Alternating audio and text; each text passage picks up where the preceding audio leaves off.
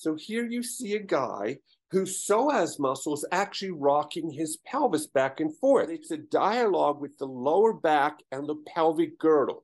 It's trying to release the tension in the psoas muscle. He's not doing this. The body's actually doing it by itself, and he's just describing what this feels like.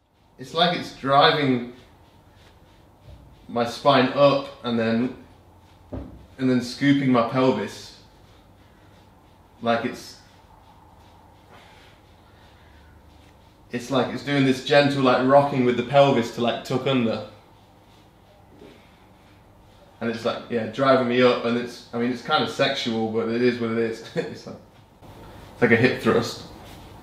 Here you begin to see the shoulder girdle. It's starting to connect with the pelvic girdle now. They're going to try to reconnect.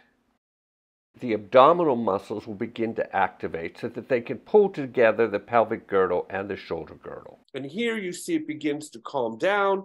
The shoulders finally release themselves. The lower back has flattened and the body relaxes. The only word at the moment, it just feels magical. Like, it's a bit of a funny word maybe for some people, but there's something to it that's so innate and human, and I love the simplicity of it, and I love getting out of the way with the mind and letting the body do its own work.